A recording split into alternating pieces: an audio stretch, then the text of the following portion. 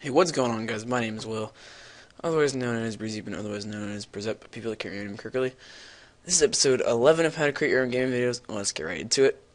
In this tutorial, I'm going to be teaching you guys how to rewind your clips, and this method, or this effect, I guess you can say, could be useful if you use it correctly. I'm not going to show you it in an edit. I'm just going to show you guys how to do it, and you can incorporate it into your own edit with some of the effects I've taught you in the past. So let me show you the clip I have here.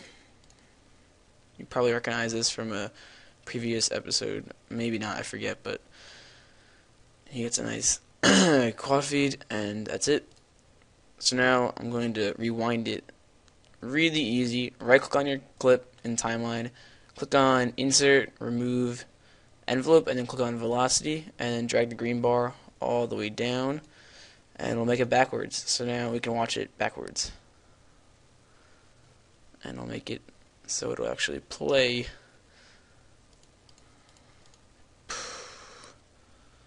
And it's lagging for me, of course, because I'm recording right now. But as you can see, it's moving backwards and backwards and backwards. Let's see if I can get this to work one last time.